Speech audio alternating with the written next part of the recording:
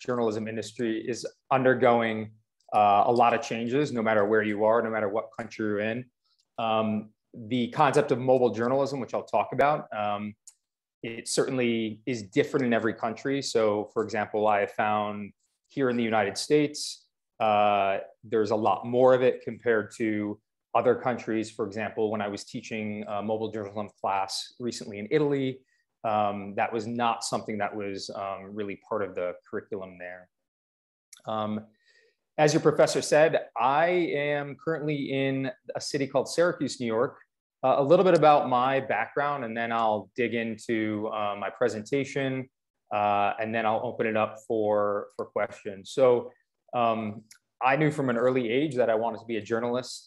I remember the first time actually walking in a television newsroom, and I thought, wow, this is amazing, right? Like, I get to interview, travel, learn information first, and then present it to people. And what a powerful kind of job that is, and important responsibility. So at a very young age, I knew I wanted to be a journalist, and I followed that path. Following my undergrad, I was a broadcast journalist, so mostly in TV for the majority of my professional career. And then about 6 years ago, I transitioned from being a full-time journalist to teaching journalism full-time now. And I'm at Ithaca College, which is here in New York State. So this idea of mobile journalism and this idea of how technology is impacting journalists across all different forms of journalism. For me, this has been an area of interest from the very beginning. So I've always found myself to be an early adopter of new technology and always experimenting with how technology can help us as journalists better deliver the news to people, and also connect us in ways we haven't had before. And so that's a little bit of what kind of has brought me to this point. Let me share my screen, and I'll go through my presentation. Let's see here. I'm going to share sound, share, and let me open my PowerPoint.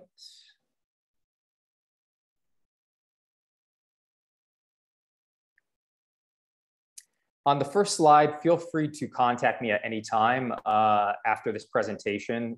So I have, and I'm happy to share this with you guys afterwards, I have all my contact information here.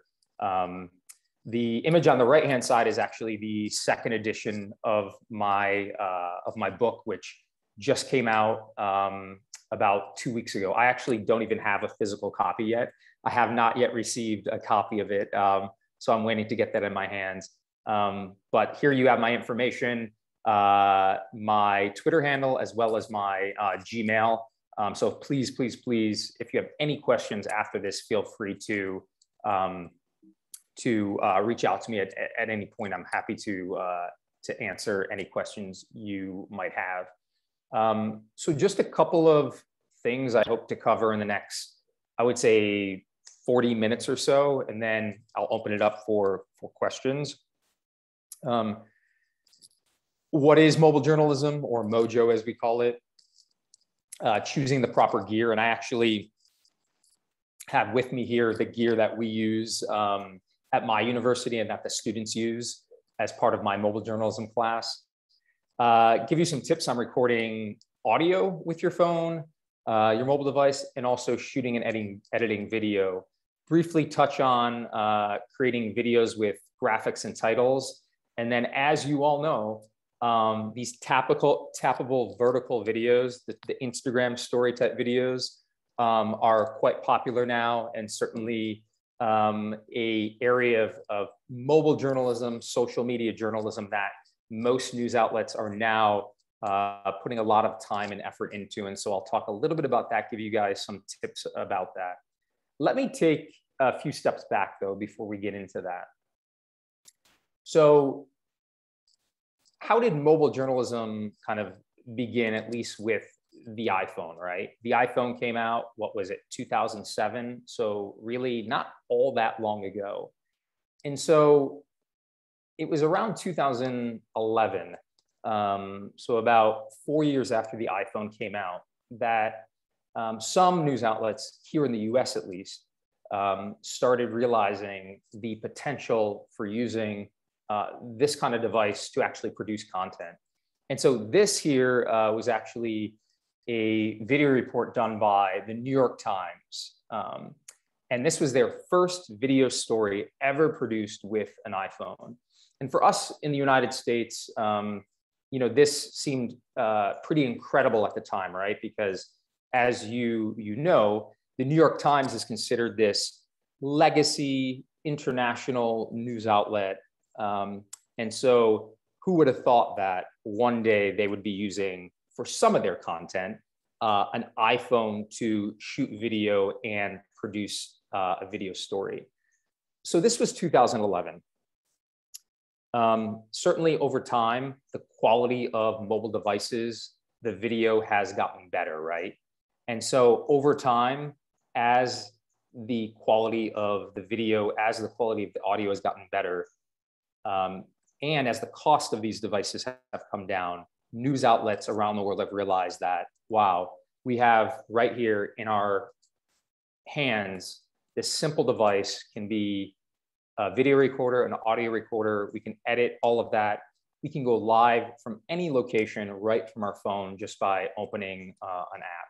So that's pretty powerful and pretty transformational when you think about it, when before you would have to go out with big, bulky equipment. So then we see this evolution also happening beyond the New York Times. On the left-hand side, which is really interesting, this was 2013. This was a photo taken with an iPhone by a professional photographer. And the photographer actually used a filter, an Instagram type filter. That photo was a front page photo of the New York Times, of a New York Yankees baseball player. Again, that's pretty incredible to think that the New York Times, a photographer for them, took a photo that made it to the front page just with a mobile device. And this has continued, right? So on the right-hand side, this is an image taken with an iPhone of some of the protests here in the United States regarding racial injustice. And so this is no longer a novelty. This is just part of how we do our jobs. And these are images taken from the last year or so. You know, we have on the upper left-hand corner of your screen, we have a crew from a national news network here, ABC News, in New South Wales covering brush fires. And all they're using is a mobile device with a microphone plugged in to go live and also record video.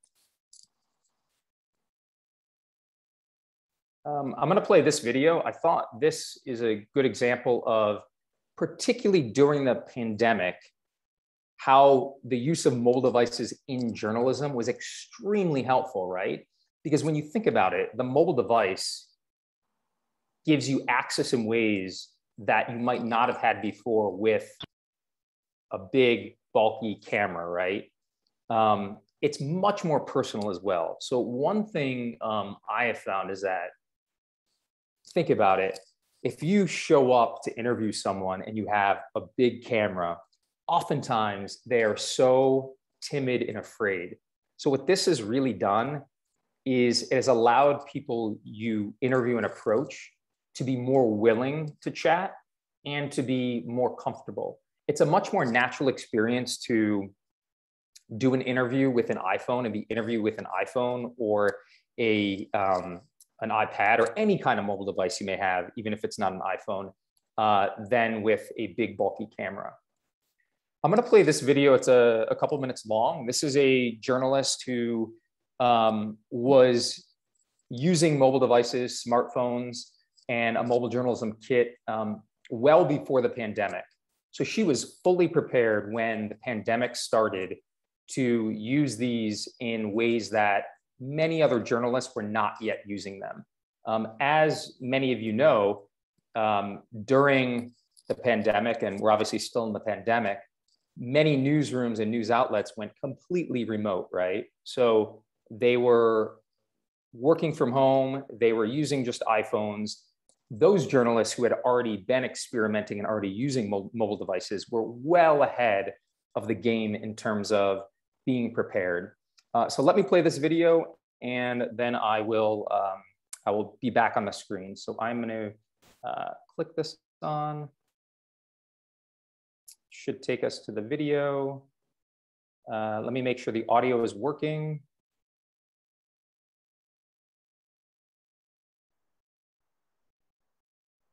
Okay, so this is from the Thompson Foundation, which provides actually smartphone and types of training regarding mobile journalism, among other topics. And this is a video they had posted to back in February to their Instagram page, just about journalistic tools, the smartphone, how it's enabled mobile journalism, and continue to tell the human stories of COVID-19 despite the restrictions.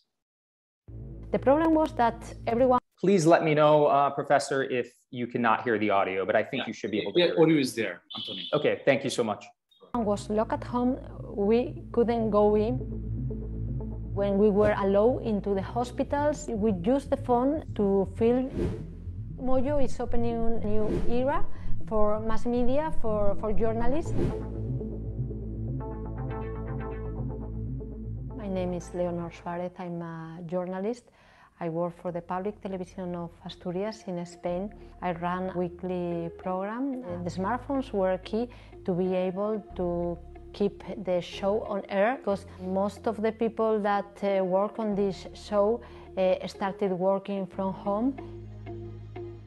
We used the smartphones and the Mojo Kit to film ourselves, to anchor the show. When we were allowed into the hospitals or the nursing homes, sometimes they just allow one person of the team. It's difficult to film with a big camera in places because of the intimacy or something like this. What we did in those cases was we used the phone to film. We were able to film in places otherwise we would have not been able with the traditional approach. The problem was that everyone was locked at home. We couldn't go in because of health security reasons. So we asked people to film themselves. In order to do so, we coached them to obtain good quality clips and material. Movimientos lentos. Now we are able to ask someone to film and send us the video. That opens the door for you to tell the stories of people, no matter how far those people are, no matter the fact that you don't have expensive technical resources. What we have to do as journalists is taking advantage of the best thing of technology, but never stop doing our job, never outsourcing our commitment. What we have to do is focus on producing good stories and doing good journalism. That's all. The problem was that everyone... So I'm going to stop sharing that and come back to the screen, because I just want to point out a couple of things about that clip. So I think two things. One, if you notice, she mentioned at the end is just because we're using mobile devices and devices that everyday citizens now have access to, doesn't mean that it's any less of quality in terms of journalism, right? We're still looking for good stories. We're still looking for good sources. We're still looking for being accurate, and we're still looking for doing good research. So none of that, just because we're using this doesn't make those things go away. So I just want to point that out. And you all know that, obviously, as journalism students, as young journalists, you know how important the fundamentals of journalism are, no matter the type of device or no matter the platform where you're publishing, whether it be Snapchat, Instagram, you name it, TikTok. We still need to be factually accurate and provide the best possible information we can that's well researched. The other interesting thing that I hope you all picked up on, I hope you all noticed, is what I think is really interesting is that because so many people now have access to mobile devices, we as journalists can now ask people for example, during the pandemic, maybe when we can't get access to a certain place because of the situation we're in, we can now ask people to use their mobile devices to shoot video, right? To shoot video we want to use in a report and send it to us. And I think that's really, really interesting, because that for the majority of the history of journalism was not the case, right? Because you needed to have a bigger type camera that was expensive to actually shoot video. It wasn't easy to get that video to a journalist. But now let's say you are covering,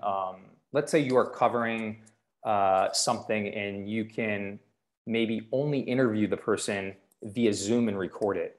And you're wondering, well, I need video, right? I need video of inside where they are, their natural environment, and photos. And you might not have access to that. Maybe it's because of distance, you can't get to the place, or it's because of the situation we're in with COVID and you're not allowed to get close to them or have access. We can ask, most people nowadays are pretty skilled, right, at shooting some basic video and being able to send that to us some way.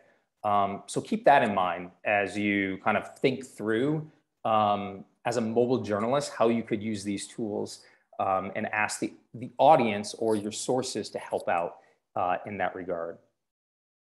Let me share my screen again, and I'm going to pull up my presentation, open that up again.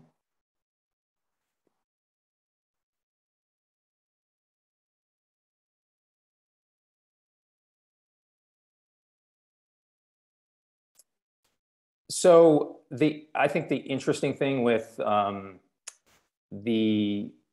mobile device and iPhone, as it may be in this case, is how close you can get to stories, right? Because with this, you can get very intimate with people in interviews, and they feel very natural around the camera. There are a couple of people who do this very well around the world. Mike Castellucci is a friend of mine here in the US. Philip Bromwell is over in RTE, which is a news network overseas. And so these are some people who you might want to consider following. They are full-time, I should say Philip is a full-time journalist. Mike Castellucci he teaches, and he still works producing content using just an iPhone. So let me show you an example of, let's see, Philip's work, because I think it's well done and it highlights some of the interesting things that I will about to show you in terms of video, in terms of audio. So let's take a look at this, and then I will pull out some of the highlights of what I think are done really, really well. I should mention, this is completely shot with an iPhone, as he mentions here. He had shot this on an iPhone 8 Plus and edited using Luma Touch, which is a video editing app that is pretty high quality. But I will say that you can produce some high quality videos with a couple of other apps, including iMovie, and I'll talk about that shortly. When I was in my country, I really dreamed to learn how to play the piano.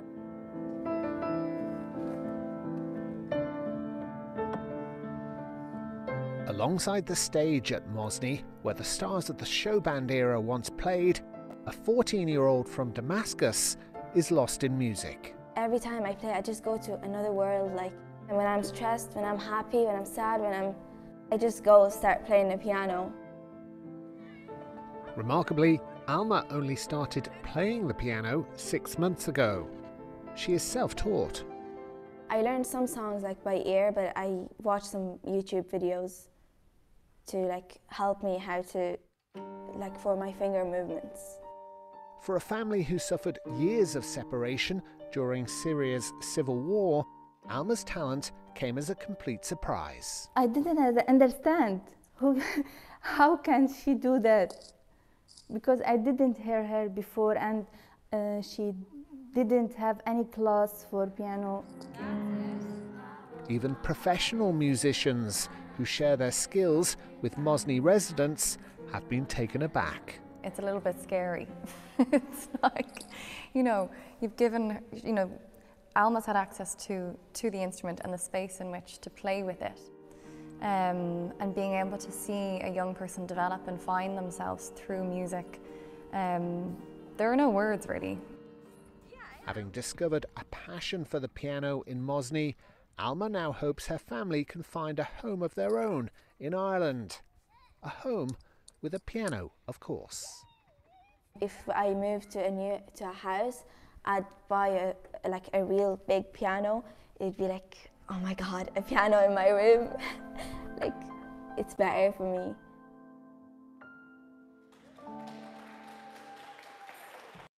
So I want to highlight a couple of things with that. One, the story is all about the characters in this, right? Particularly this young girl. And so that is key. Like, he found a very compelling character, right? It's a human element that draws people in a very unique story. Beyond that, you would never know, right? You would have no idea that the iPhone was used to shoot all video, and he also edited on the iPhone using an app. Why? Well, a number of reasons.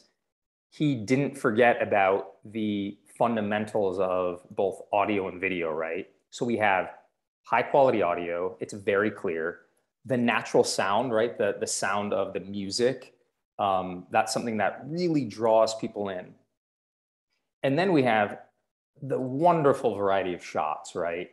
And the iPhone really allowing him to get very close into some things. There's a variety of shots. We have wider shots, we have medium shots, and we have those really nice close-up shots, right? And so that provides a very engaging variety of visuals that draw people in. The shots are also steady, right? So there's not a lot of shakiness. So he clearly used some sort of tripod with the iPhone. So this is an example of what we kind of aim for with the quality in terms of mobile journalism. This is very professional, very well polished, and I use that as an example because it is obviously extremely well done. Let me share my screen again.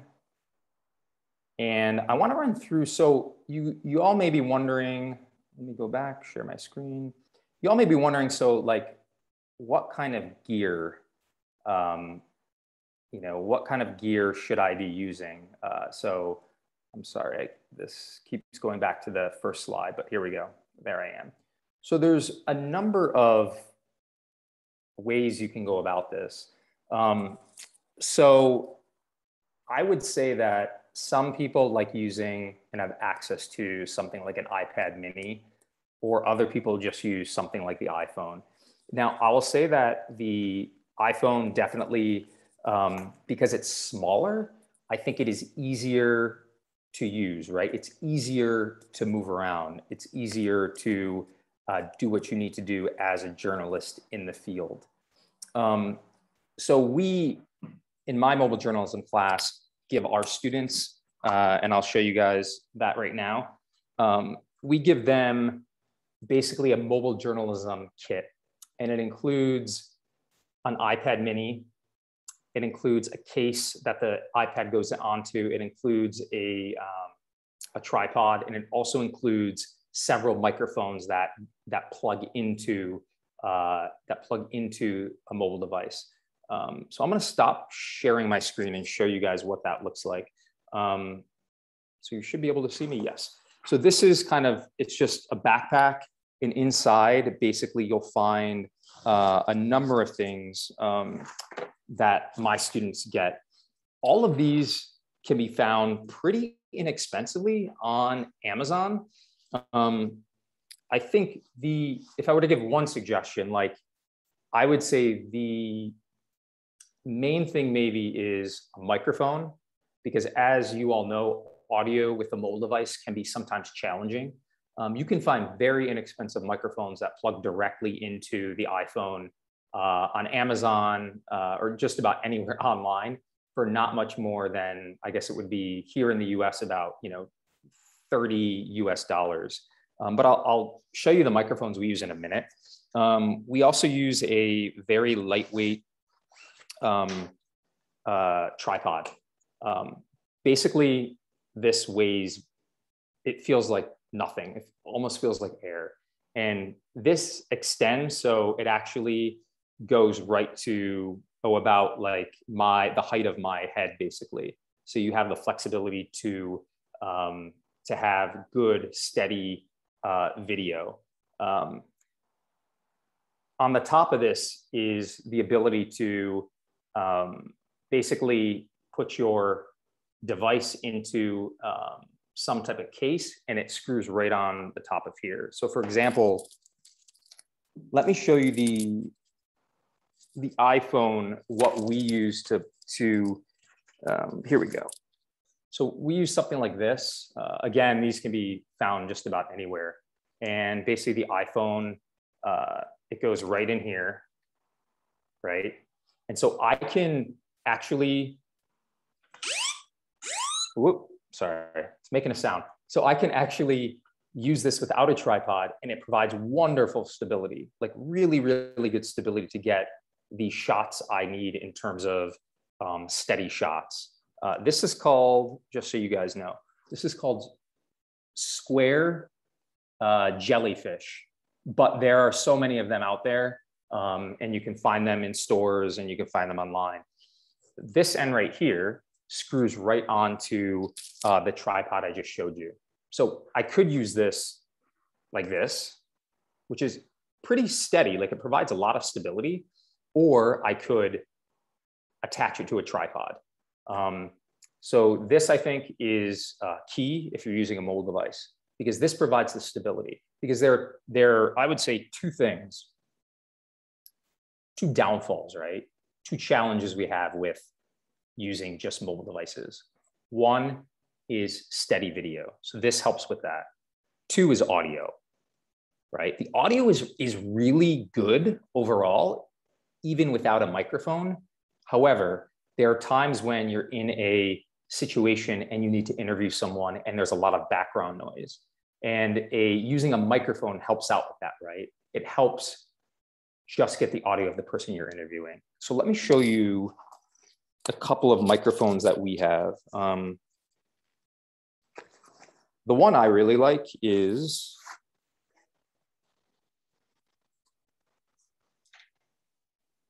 this lavalier mic. So you clip this right onto the person you're interviewing, and the other end goes right into the mobile device. And this is very, very inexpensive. It sounds perfect, the audio. So that is, for me, if I were to choose a microphone, I would get something like this that plugs directly into your device and that you can clip onto the shirt of whoever you're interviewing. Now, the other microphone we also use is this Rode kind of natural sound mic. And this is just to get kind of good natural sound. I think this is a great microphone, but if I had to choose between the two, I would prefer to just have the lavalier. Because I think the audio on interviews is so important. If you don't have good audio on your interviews, then it's going to be very difficult for your audience to follow that. Let me share my screen again.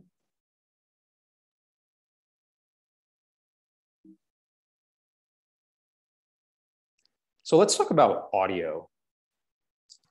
I recommend when you're recording video and audio, obviously if you're recording video, you're also getting audio. I recommend putting your device in airplane mode. The reason why is that if you end up receiving a phone call while you're recording, or you're receiving notifications from social media, that can cause some issues with your audio. And so it may be audible. For example, if you're receiving a call while you're interviewing someone, that's going to create an issue. Obviously, it is very, very important to listen to what you recorded before leaving the location. You know, there's nothing worse than when you've interviewed someone, particularly someone important, and you realize that the audio doesn't sound good, right? So you'd rather know that at the location than when you get home. This happens somewhat frequently, I would say, with my students, at least a couple times every semester, is that they are recording an interview, right? And they're not using a microphone. So they're using this microphone native to the mobile device, and they have covered the microphone. And so what ends up happening is the audio of the interview is all muffled and scratchy, and you cannot really hear the audio. So just make sure if you're using, when you use your mobile device, if you're not using a microphone, that you're holding it in a way that you're not covering the microphone on the device. When you interview, and this, you know, might depend nowadays, considering the COVID situation, with how close you can actually get to the person. But particularly if you're not using a microphone, the closer you get to the person you're interviewing, the better the audio is going to be. So just something to keep in mind. If you're far away from the person interviewing them, the audio probably is not going to be as good. So let's say you're covering a protest and you want to interview someone like the organizer of that protest. I recommend bringing them away from any background noise. So let's say there's a lot of cheering and chanting regarding the protest, and you want to interview someone. You have to be careful, because it's great to have that in back of you, but then the background noise may be too much and you might not be able to hear the person you're interviewing. Finally, like I mentioned, in a best case scenario, use an external mic. It helps out so much. Let's talk video. Here's what I find. I find that sometimes young journalists, like my students, I find sometimes think that because they're using an iPhone or any kind of mobile device, they can just kind of like move around everywhere, right? But remember, what is going to differentiate amateur quality video from professional quality video is things like being steady, right? So maintain the same fundamentals that you would if you were shooting on a normal camera. So that's steady shots, not a lot of movement, moving around and getting the scene from different angles. Because if you stand in just one location, right? If I'm interviewing you and you're standing in just one location, the person watching it on their mobile device or their computer is not going to be able to get a sense of what you're seeing. So as best as you can, move around. And creating a sequence of shots. What does this mean?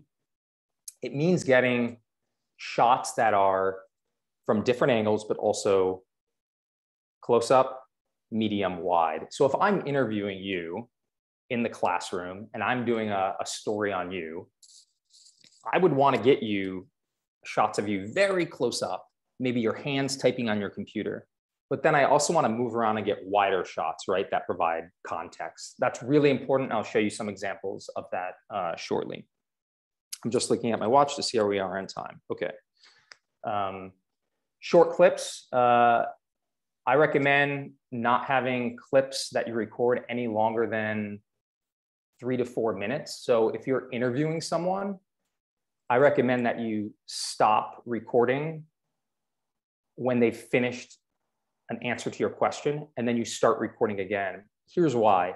If you have a 10-minute interview clip on your phone, sometimes that can be very difficult when you get it into an editing system. It can cause the editing system to crash if you're editing on your iPhone.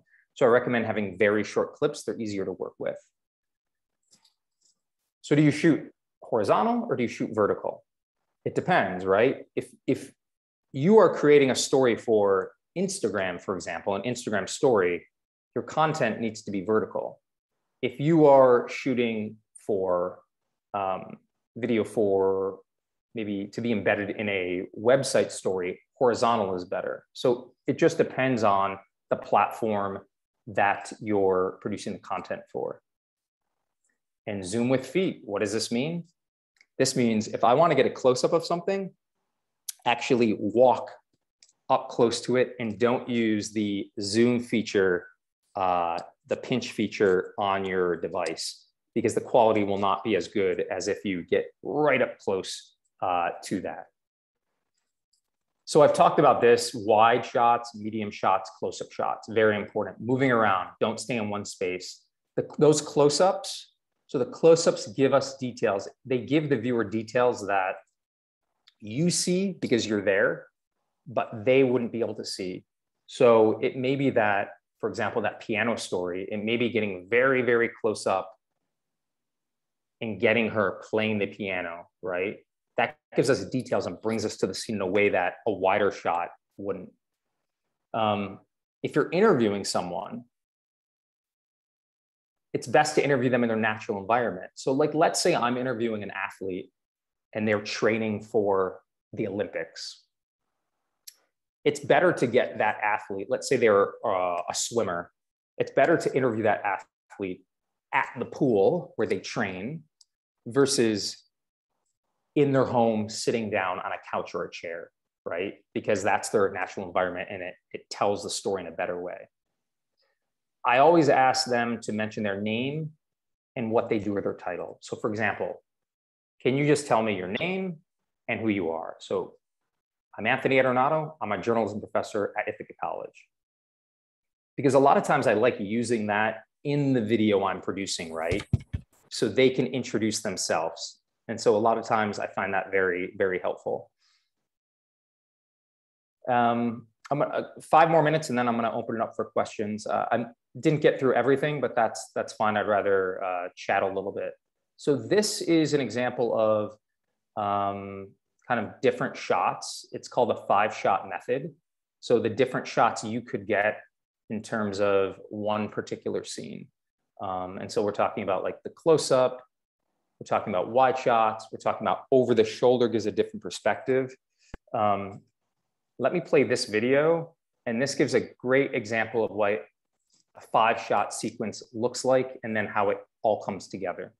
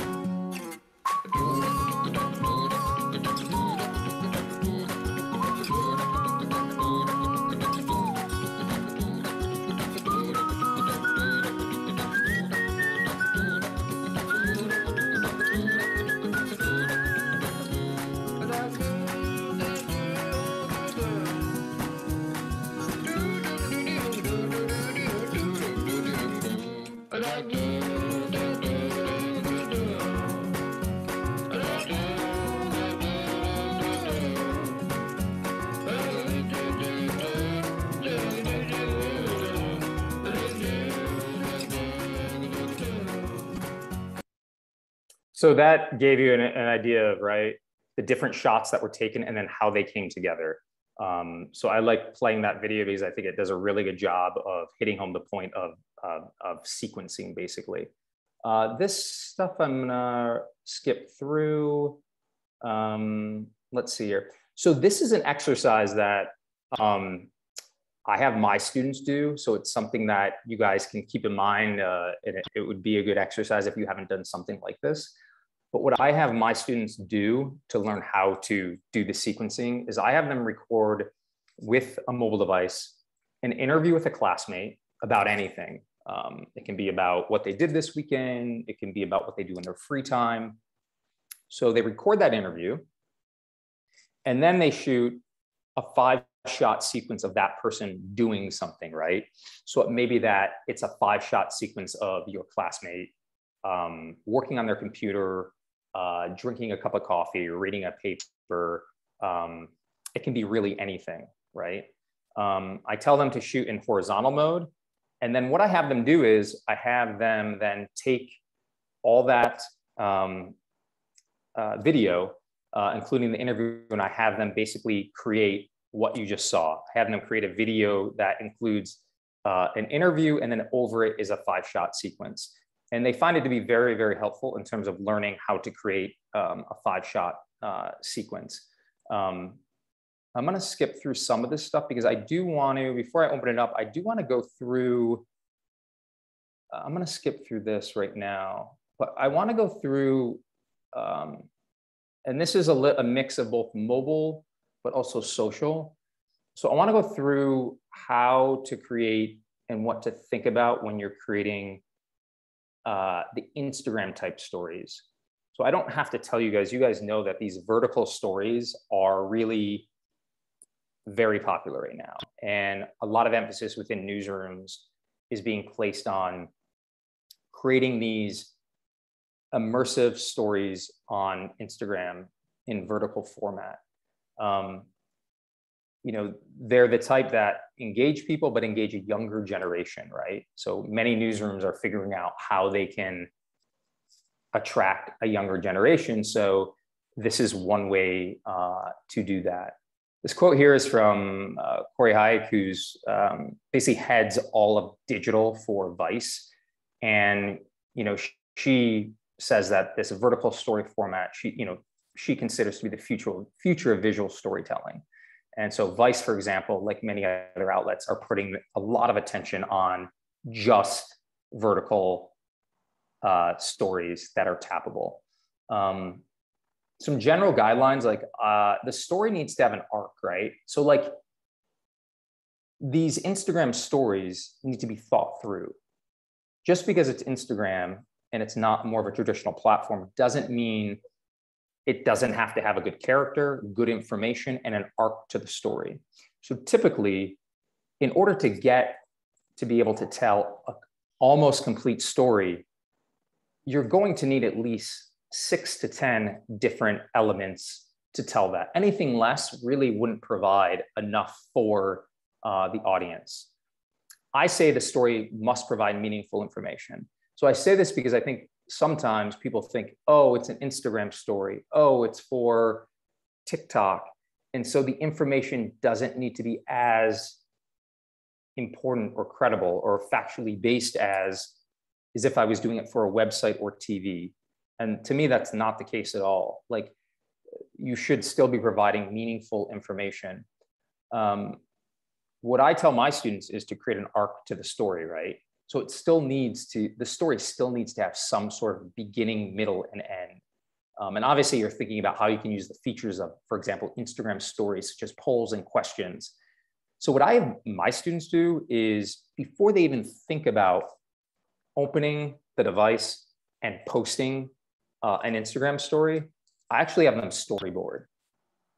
So, you can do this on hand with there are many templates out there like this one, but I have them do it by hand, slide 1. And they tell me, like, okay, here's the image, or here's what's going to be on that slide in the text, slide 2. So this allows you to think through, right? You handwrite it out first. It allows you to think through the arc of a story before you just open your Instagram app and start posting it. So for example, this is from an outlet in Canada, and they were doing a story about incarcerated Indigenous people in Canada. And so this is just showing you a couple of the different elements of the Instagram story. But I think this is a good example because, one, the first slide introduces us to a real person, right? So just like you would in a video story for maybe a website, or just like you would in a written article, the first slide is introducing us to a person. We do not yet know who that is. Like, we don't yet know, when I open this story and see this first slide, I don't yet know who it is. But as I tap through, more information is revealed about this person, right? And not only that, I'm also being given good factual information, right? So I'm being given data and quantitative data that helps add more credibility to the story. And it's the same thing with, for example, the Washington Post. These are screenshots from their stories. This is The Economist. These are well thought out, but it doesn't matter if it's a high quality kind of outlet, a bigger outlet like this, or if you're doing it on your own for a story you're reporting on. I highly recommend that you storyboard out before you actually start sharing the content. I am going to stop there, and I will open it up to questions. I'll toss it back to you, Professor. I mean, as you guys know, I could go on for a whole day about this stuff. So I hope the information I gave, was helpful. And I could talk forever about this, as you know. So. Thank you so much, Anthony Adornato, for giving this wonderful presentation, and within a very limited times. And we have learned so many things, so many new things. And I hope there are some questions from my students, and I have seen already some of them already raised their hands. So one by one, I will give you all the chance to ask questions. So first, Farzana, please, you can ask question. Hello, Anthony. I'm Farzana. I want to know about the challenges of mobile journalism and how to overcome those challenges. You know, people sometimes don't consider a mobile journalist as a professional one. They treat a mobile journalist differently from a journalist with a camera. They think that, oh, she is just a content creator or a vlogger. So how to overcome this situation? Yeah, so that's a great question, because you're right. Particularly, I would say when you're showing up with just mobile gear to certain kinds of stories where maybe it's elected officials or politicians, and they're used to having journalists show up with traditional gear. I think in those cases, that's the most challenging situation. But here's what I always say. It's just like prior to the use of mobile devices, if they over time see that you're doing good journalistic work, right, and you're staying true to the fundamentals of being a good journalist, you'll build your credibility over time. But that's not to say that at first there's going to be some sort of hesitancy around that. So I think that the biggest obstacles I find, at least here in the United States, is that it can be when you're showing up in situations where there are journalists from other outlets who are still using traditional cameras. I find it less though when you're with individuals who are more just everyday individuals, right? And so I think it's a slow process. I think it's showing that you're producing as good as content as anyone else using your mobile device. And I also think it's part of building your overall journalistic brand, right? So if you have built your kind of journalistic brand online and you can point them to the content that you've been producing, good journalistic content, and you're not just a content creator, that no, you are a journalist, then I think if you can send them a link to that, if you can show them the work you've already done, I think that goes a long way. Yeah, I got it. Thank you. All right, then I want to move to Rasul. So I think he has a question. Rasul? Hello. Is my voice coming out clearly? Yes, I hear you, Rasul. So I would like to follow up with Farzana. The thing is that, for example, I recently went to interview in a hospital, quite risky endeavor given the current situation, but I was not at all even allowed to film or interview, despite going right to the ward in charge, who was in charge of the ward, and asking for permission. The thing that I saw was, as Farzana said, that when you move in as a news crew, you have this van, you have this recording equipment, you have essentially infrastructure that's backing you up, that automatically adds the weight to your journalistic posture. So how can we have this a similar posture while recording? Because as you said, we have to build up a brand. I understand that, but building up a brand does not happen on a single day. I mean, there are cases where, like the Floyd murder, it was recorded instantly, and it was a case of citizen journalism. But for us who are actually trying to make mobile journalism as a profession, how do we as beginners break that barrier where we're, if not taken as seriously as mainstream journalists, at least given the similar opportunities to ask questions, to film? So how do we make them understand that this is not just someone who's out there to make something casual or irresponsible? Because there are a lot of yellow journalists out there as well, just filming with their mobiles and casually posting on their blogs, which are actually creating a lot of disinformation, which was, I think, covered in the US election as well.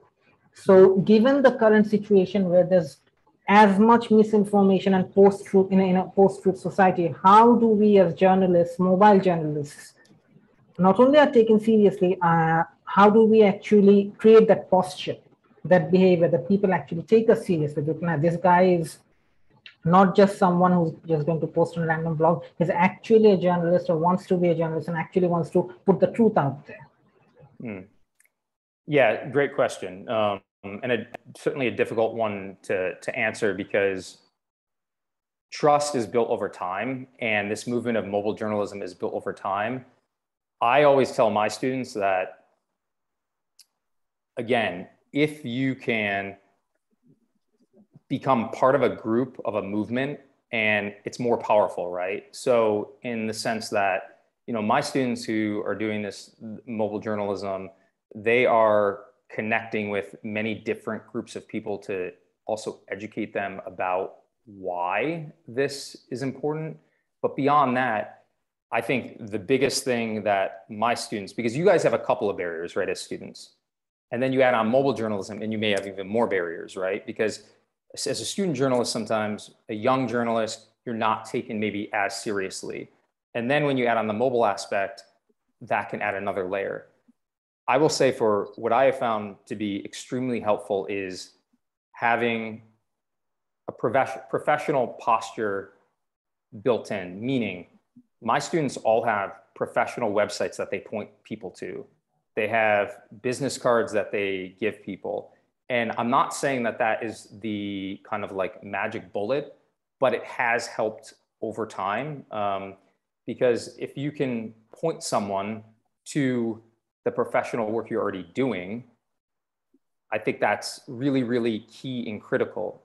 If you can point them to the high quality stories you're doing, I think that's very, very critical. The other thing is that, and I'm not sure how it's structured there, but here we've made it a point to build it into kind of our Society of Professional Journalists, right? So we've made it it's taken a while to get there, but we've made it more integrated into the journalism profession and our main journalistic organization.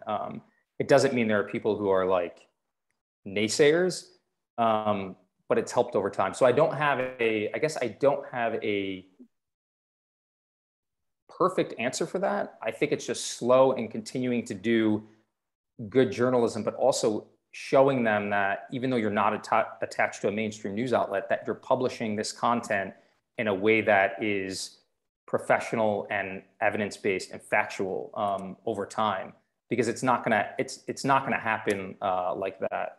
So it's a difficult question to answer, and it's something we've faced here, but it's just taken time. I mean, even in academia, so even within higher education here, right? to have a standalone class on mobile journalism that's required, it's very common now, but to get to this point, I mean, I started teaching this in 2013, 2014. And at that point, it wasn't a required class. At that point, it was just, you could take it if you wanted to, and now it's required. But that took a while to get to where we are today. I mean, that took a lot of kind of patience in showing people like, we're still doing journalism, showing my colleagues we're doing journalism, just it might be in a different way. So can I ask something as a follow-up? Yes. So I have seen deep fakes and I have seen misinformation out there, more misinformation out there than there is valid information. And most of it is, by the look of the content, you can see that it's been hurriedly created in a as professional way as possible, but you can't always what can I say, differentiate between what's professional and unprofessional, because these days everything is written in very short forms because people's attention span is short. So a small form of content is what people go for, because most people use their mobile as their news source nowadays.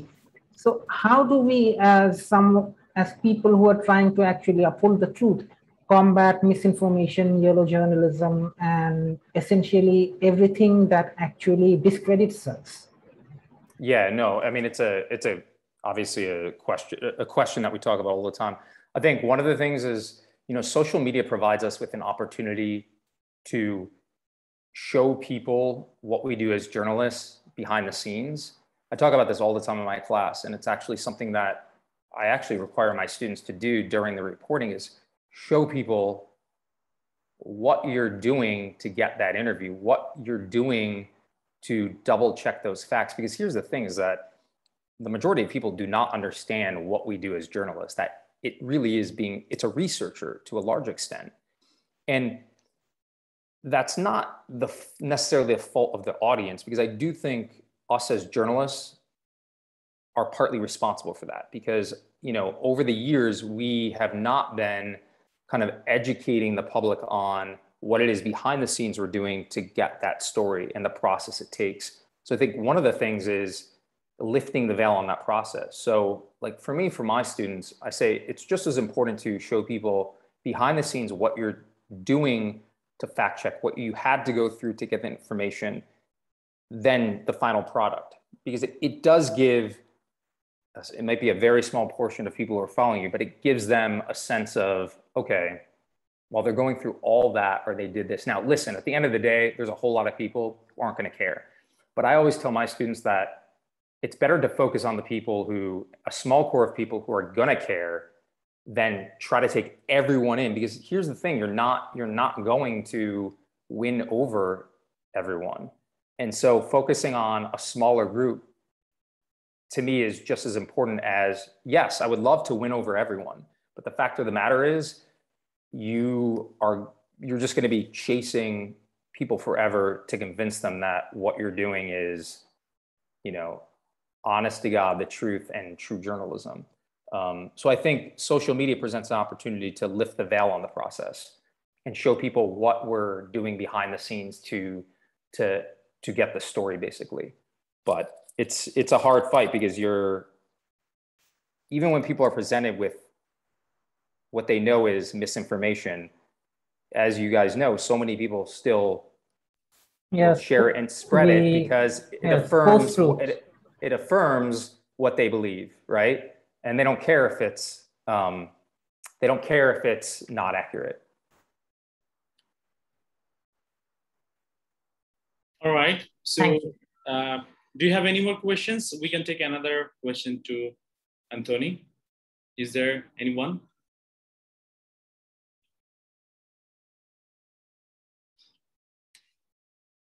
If there's no one else, I'd like to ask one more. If it's okay, sir. Yeah, you can. Just let's give everyone a chance. If anybody else wants to. Let me know, is there anyone has any interest to ask questions? If they're not, then we can move to you again. Just let me see. No more questions. All right, Rasul. So you can ask. Okay, so this question is a bit tricky because I don't think it's a tricky for you, I guess, but I have seen this happening a lot. There's actually two parts of this question. One is that advocacy journalism, and I have seen the dangers of it because media nowadays seems more and more polarized.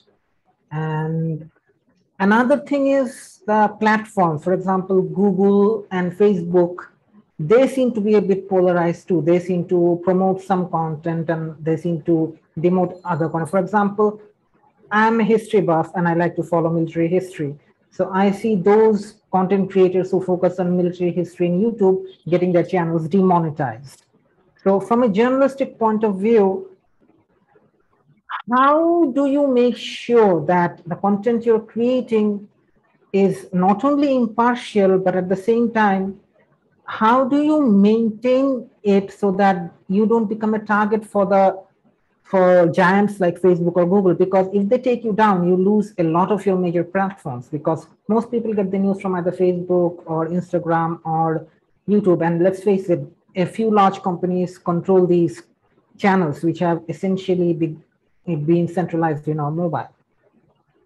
Yeah, I mean, you obviously hit home a great point, is that the tech companies control they are the avenues to our audience, right? Where before we did not have to worry about that, but they hold the keys to our audience. The first thing on advocacy journalism, it is all the rage right now, even here in the United States, meaning that this term has popped up and I see a lot more students also interested in this, but they might not fully understand what it is.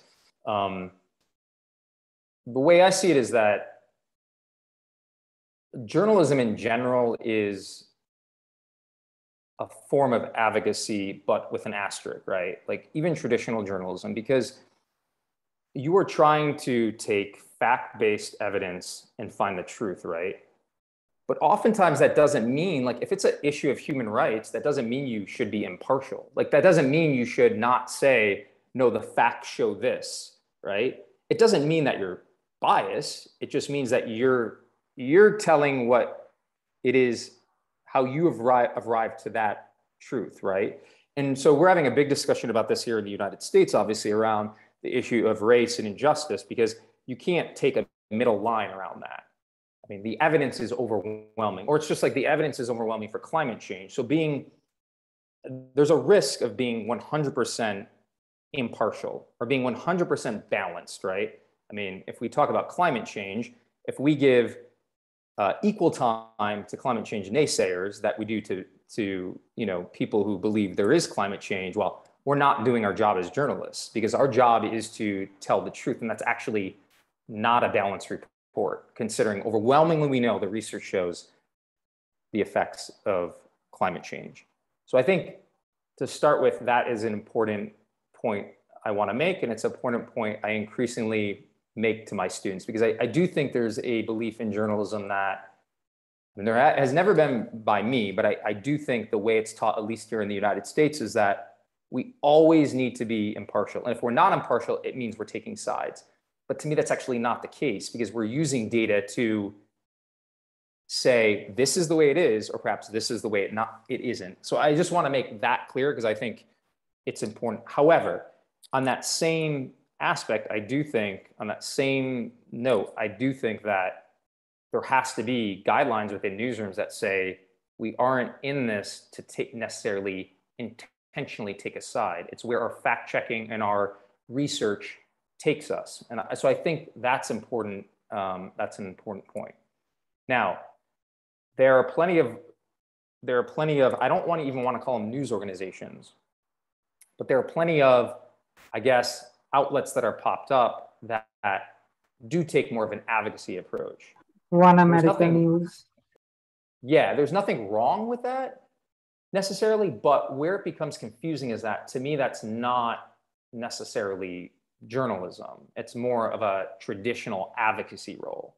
And so that is, and we get in sometimes heated discussions with my students about this, because they sometimes disagree with me, but I don't think that's necessarily journalism. I mean, if you're intentionally coming at it with, this is the perspective I'm coming at it, and this is the slant I'm going to take, then that's not traditional journalism.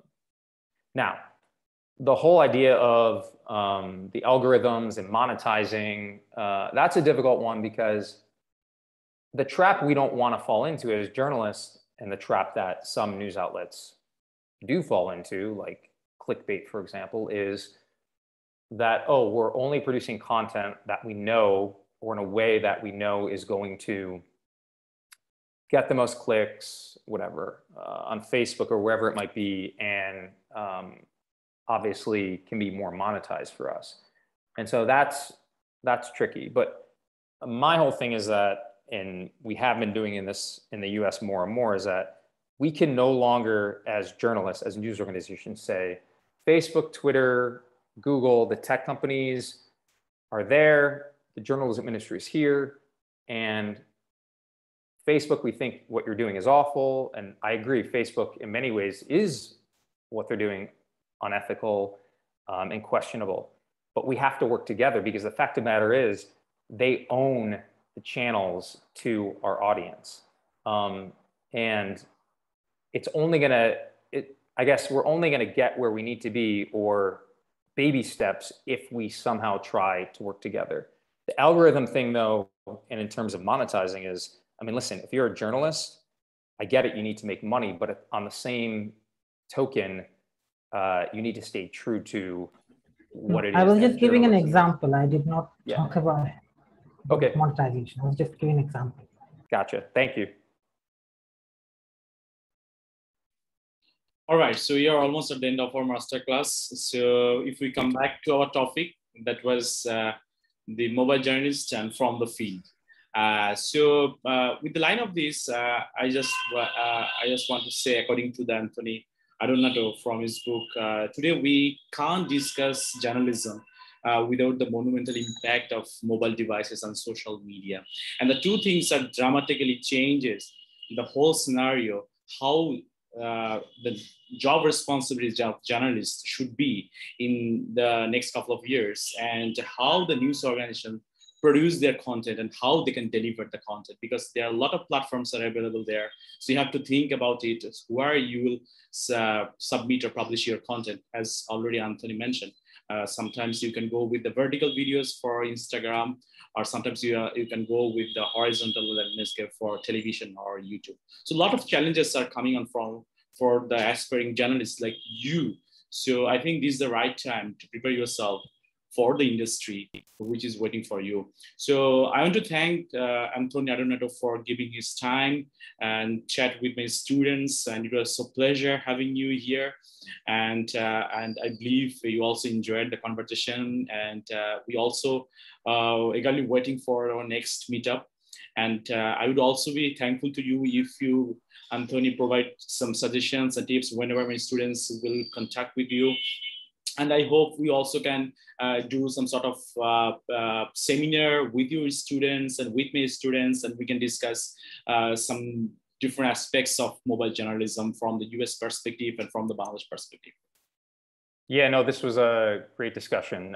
And yeah, that would be amazing, because as you know, the way mobile journalism is evolving is so different in different countries. So it's really interesting to see, and we can all learn from each other. So this was great. I'm happy to collaborate in the future. And again, for any of you who have any questions, feel free to contact me. You know how to reach me via any social media platforms or email. Yeah, I will share your Twitter handle and Facebook account with me. Excellent. So I think they will. Excellent. It's been a pleasure. Thank you so much. Thank you, Anthony, and have a good day. Bye, everyone. Have a good night. Bye-bye. Okay. So, thank you so much. যারা join করেছেন এই স্যাটারডেতে আপনাদের হচ্ছে mid term চলছে। So কেমন লেগেছে overall সেশনটা? এটা বেশ ছিল, সবগুলোর মধ্যে বেশ ছিল। হ্যাঁ, তো ওকে আমি ফলো করি হচ্ছে বেশ অনেক বছর ধরে, এবং ওর বইটা যেটা আমি শুরুতে বলেছিলাম, মানে এইটা যদি হচ্ছে আপনারা একবার পড়তে পারেন, মানে this is I can say the mother book of mobile journalism. মানে এত কিছু ডিটেলসে ও নিয়ে আসছে, এবং এতটাই আসলে হচ্ছে যে মানে আপডেট ইনফরমেশন, যেগুলো আসলে হচ্ছে আমি কোথাও কোনো বইতে বা অন্য কোথাও পাইনি।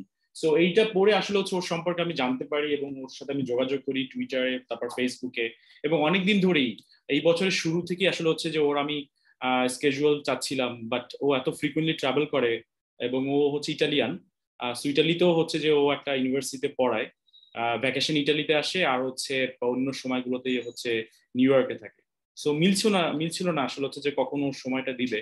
বাট এই 14 অগস্ট ও হচ্ছে বলে রেখেছিল আমাকে গত মাসে, বাট আমি খুব মানে টেনশনে ছিলাম আমি হচ্ছে এটা অর্গানাইজ করতে পারবো কিনা, কারণ আপনারা জানেন আমি একেবারেই হচ্ছে যে মানে বেডে ছিলাম। সো ফাইনালি থ্যাঙ্কফুল টু আল্লাহ যে এটা আসলে আমরা করতে পেরেছি এবং ওর কাছ থেকে এই সময়টা আমরা পেয়েছি। এবং যতটুকু হচ্ছে যে ও ডিসকাস করেছে, আরো কিছু চেয়েছিল বাট ও হয়তো সময় দিতে পারেনি। আমি সেশনটা রেকর্ড করেছি, সো আমি আপনাদেরকে ডিস্ট্রিবিউট করে দিব, একটু রিভিউ করে নিয়েন। মোস্টলি হচ্ছে যে যা কিছু বলেছি অনেকটাই হচ্ছে যে আমাদের আলোচনায় হচ্ছে উঠে এসেছে আমরা যে ক্লাসগুলো করেছি মিড টার্মের আগে। সো নতুন বিষয়গুলোকে হচ্ছে যে এই হচ্ছে যে অ্যাড্রেস করবেন, আর আমি ওর কাছে দেখি প্রেজেন্টেশনটা কালেক্ট করতে পারি কিনা, যদি সেটা কালেক্ট করতে পারি আপনাদেরকে ডিস্ট্রিবিউট করে দেব। ঠিক আছে, এনি কোয়েশ্চেন? No sir. আচ্ছা, সো যারা জয়েন করেছেন বা যারা জয়েন করেননি সবাইকে হচ্ছে আমি ভিডিও রেকর্ডটা হচ্ছে যে শেয়ার করে দিব ক্লাসরুমে, সো এখান থেকে হচ্ছে যে রিভিউ করে নিন, ঠিক আছে? Okay sir. স্যার আপনার শরীরের এখন কি অবস্থা? আমি আলহামদুলিল্লাহ অনেকটা হচ্ছে যে রিকভারি করেছি এবং হচ্ছে যে আমার কোভিড টেস্ট নেগেটিভ এসেছে, বাট পোস্ট কোভিড এর যে হচ্ছে যে ইম্প্যাক্টটা আছে সেইটা হচ্ছে এখনো ফিল করতেছি যে 100% পুরোপুরি ফিট না, এক। আর দুই হচ্ছে আমি হচ্ছে প্রায় হচ্ছে যে 8 কেজির মতো ওজন হচ্ছে লুজ করেছি মানে পুরোই গত 20 দিনে। হচ্ছে কোভিড এবং মানে ডেঙ্গু দুটাই তো হচ্ছে আমি আক্রান্ত হয়েছে, আপনারা শুনেছেন কিনা? আমার ডেঙ্গুও হয়েছিল। না স্যার, ডেঙ্গুটা জানতাম না। আচ্ছা, এটা আমরা ফারজানাকে হয়তো বলেছিলাম, সবার সঙ্গে তো আসলে কথা হয়নি। আমি হচ্ছে যে করোনার টেস্ট করিয়েছিলাম 24th-এ, আর হচ্ছে যে তার এক সপ্তাহ পরে হচ্ছে আমার হচ্ছে ডেঙ্গু হচ্ছে যে ধরা পড়ে। তো হচ্ছে সেটাও হচ্ছে প্লাটিলেট হচ্ছে 1 লাখের নিচে নেমে গিয়েছিল। তারপর হচ্ছে আমার একবার স্যাচুরেশন হচ্ছে যে 84-85-এ চলে এসেছিল, হয়তো ভেবেছিলাম হয়তো অক্সিজেন লাগবে বা হসপিটালাইজড হতে হবে, বাট আলহামদুলিল্লাহ হচ্ছে কোনো কিছুই আসলে সেভাবে মানে একেবারেই খারাপের দিকে যায়নি। বাসাতেই হচ্ছে ছিলাম পুরোটা সময় এবং হচ্ছে গ্রাজুয়ালি হচ্ছে ইমপ্রুভ করেছি। সো আপনাদের সবাইকে অনেক ধন্যবাদ, আপনারা আমার জন্য দোয়া করেছেন, আমার জন্য হচ্ছে ভেবেছেন, এবং ফাইনালি হচ্ছে যে আমি আস্তে আস্তে রিকভারি করেছি। তা না হলে আসলে দুইটা একসাথে অ্যাটাক করা এবং হচ্ছে যে আলহামদুলিল্লাহ এইভাবে আসলে ফিরে আসা, আর সবাই খুব টেনশনে ছিল, পুরো ডিপার্টমেন্টের হচ্ছে ফ্যাকাল্টি স্টাফরা খুব টেনশনে ছিল, সবাই নিয়মিত যোগাযোগ করেছে, খোঁজ নিয়েছে। সো আলহামদুলিল্লাহ এখন হচ্ছে যে বলতে পারেন রিকভারির হচ্ছে যে অনেকটাই হচ্ছে যে মানে করতে পেরেছি, বাট আরো একটা সপ্তাহ হচ্ছে আমার মনে হয় হচ্ছে গেলে আমি হচ্ছে মোটামুটি পুরোপুরি হয়তো ফিট হতে পারবো। জি স্যার, ইনশাআল্লাহ। হ্যাঁ, আপনারা সাবধানে থাকেন, হ্যাঁ, নিজের দিকে খেয়াল রাখেন, বাসার ফ্যামিলি মেম্বার্স দিকে খেয়াল রাখেন। মানে সময়টা এতটাই বাজে মানে আপনি হচ্ছে যে কখন কিভাবে কার দ্বারা হচ্ছে সংক্রমিত হবেন বুঝে উঠতে পারবেন না। সো এখন তো জ্বর হলেই টেনশন হয়। হ্যাঁ, জ্বর হলেই টেনশন, এবং হচ্ছে জ্বর হলে 2-1 দিন যদি কন্টিনিউ থাকে সঙ্গে সঙ্গে ব্লাড টেস্ট করাবেন। হ্যাঁ, এখন তো মানে 4 ধরনের ব্লাড টেস্ট দেয়। সো হচ্ছে যে ওই টেস্টগুলো করালেই হচ্ছে যে আপনার ভিতরে কোনো ধরনের ইনফেকশন হচ্ছে কিনা সেটা হচ্ছে সঙ্গে সঙ্গে হচ্ছে যে ট্র্যাক করতে পারবেন। হ্যাঁ, সো হচ্ছে যে মানে একেবারেই হচ্ছে যে মানে ই করবেন না, ফ্রিলি মুভ করবেন না। হ্যাঁ, যত ধরনের প্রিকশনস গুলো আছে সবগুলো মেনটেন করেন, কারণ হচ্ছে যে কখন যে বললাম কার দ্বারা আপনি হচ্ছে যে অ্যাটাক করবেন। আমার ওয়াইফ সে পুরোটা সময় বাসায়, সে আমার আগে অ্যাটাক হয়েছে।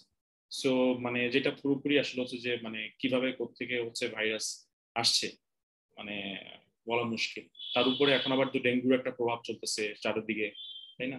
তো সব মিলে একেবারে সিচুয়েশনটা আনস্টেবল। সো আপনারা আবার আসলে আমাদের বাসায় যারা হাউস হেল্প আসেন ওনাদের থেকেও কিন্তু অনেকে সংক্রমিত হচ্ছে। হ্যাঁ হ্যাঁ, এটা খুবই মানে ওয়ারিং থিং। আমাদের বাসায় একজন ছিলেন আমার খালু, উনি একদিনও বের হয় নাই বাসা থেকে, উনি কোভিড আক্রান্ত হয়ে মারা গেলেন।